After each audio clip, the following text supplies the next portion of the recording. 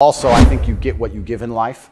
And if I ever felt particularly sad on a day, I would try very hard to make other people happy, because if I made other people smile, I'd feel better. So even the dinner ladies or the prison guards, I'd try very hard just to make people smile. I know it sounds silly. Some of the prison guards were more open than others. That's actually a very good approach.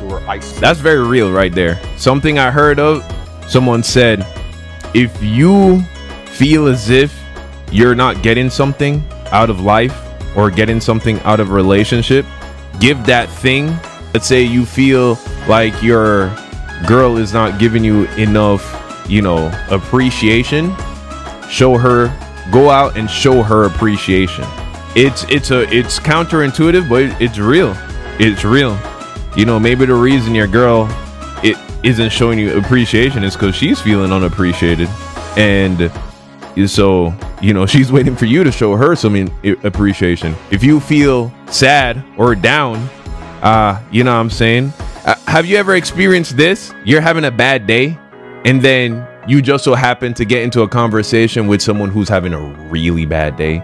Like maybe like a very close family member died, or they lost their job, or they got in an accident, and all of a sudden you went from feeling kind of down about yourself to being like, oh, I need to cheer this guy up. This person is really having a bad day. And so you kind of forget about your problems, and you're now just fixated on trying to help this person feel better.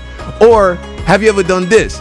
Have you ever called somebody wanting to vent, and before you can start your vent, they start venting, and then you, by the end of the conversation, so now you're just like helping them through it. And by the time they've like, and then you're like, so how you're doing? You don't even want to talk about whatever it is you wanted to vent about anymore. You're just like, I'm good, bro. I'm good. You know what I'm saying? You just keep your head up, you know, and in a weird way, even though you didn't get a chance to vent, you still walk away feeling better, probably better than you would have felt if you did vent.